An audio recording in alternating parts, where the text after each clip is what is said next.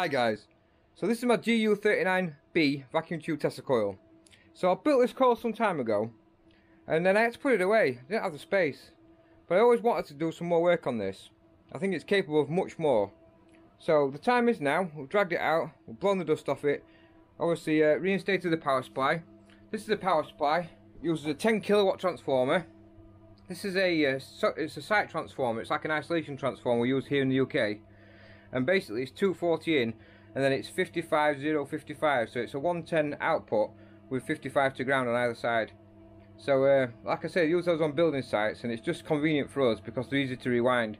So I've got this up to 5 kV now. So it's 240 in, 5 kV out. Well, I was originally using a string of microwave oven diodes up the top here, but they weren't really strong enough and they were getting very hot. So I replaced them with these monster diodes. These are 10 amp, 1.6 kV each, and as you can see there's 2 big strings on there. And as you can see also they're protected with MOVs. So like I said, I want to give this a run. I want to use this video as a bit of a benchmark, so when we make our improvements, hopefully make our improvements, then we've got something to compare it to. So we'll give this a run guys and see what you think of it.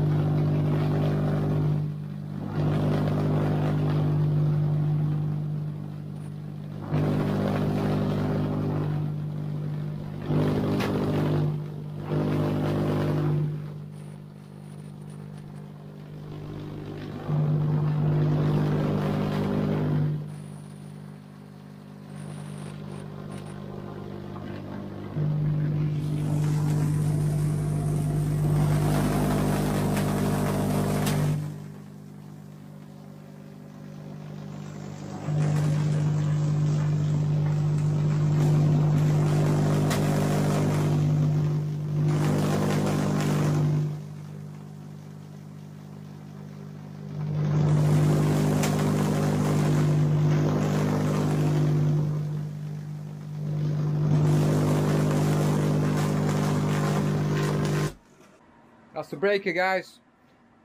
Right, thanks for watching guys. There'll be more to come on this coil soon. Thanks guys.